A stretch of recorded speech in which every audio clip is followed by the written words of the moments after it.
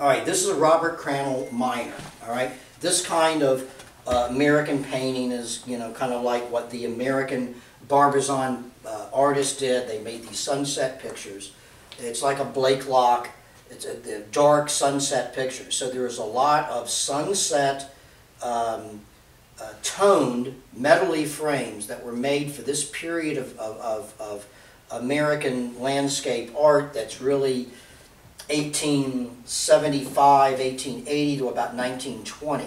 So Blake Lock would do pictures like this. So if this was a Blake Lock, it would be a much more expensive price point, and I could get a finished frame in this exact size and pay the price. This is an RC Minor. Maybe it's $800, $1,200. I can't invest a big expensive frame. I can't put a $1,500 frame on a $1,500 picture. It just isn't going to help me sell the painting.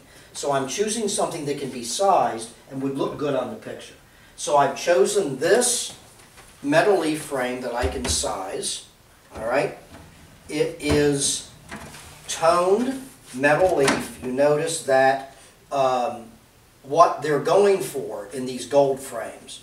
Always gold frames on these pictures. You have to have a gold frame because gold is going to literally illuminate this picture. This is going to be, we have all these lights here. In period, everything is gas light, candle light, and the frame is here to capture the ambient light of the room and literally illuminate the painting. So when you have this scoop with this surface that's almost a mirror here, it's going to bring light, needed light, into the picture.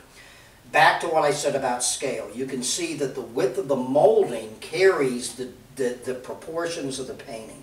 And even though I'm sizing it down, this scale of molding is going to be happy with the size of this painting. So this is a frame that I can afford to size down.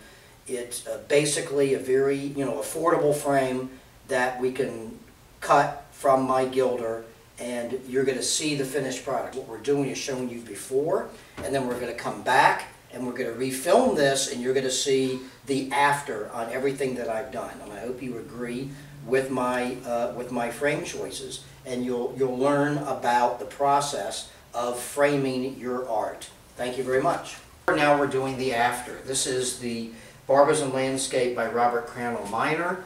It's a very dark picture, so I had to go with a reasonably bright frame that is toned. So what's important in this framing job, as I think I explained before, is we want to have enough mass on the painting. The profile should be of a certain size. If it's too small, it's going to look underframed. If it's too big, it's going to be lost in the frame. This is a good proportion. The plain scoop, you don't want much ornament on this frame because the picture is so dark and you want to be brought into the picture. The carving on the outside is consistent with this date of the Minor painting, which is about 1905 or so. It's metal leaf, but it's beautifully made. It's a handmade frame out of my inventory for about $300. So $300 makes a gorgeous contemporary presentation. That is, the frame is as old as the painting for this particular work. SusquehannaFrames.com. I'm now located in the Asheville, North Carolina area.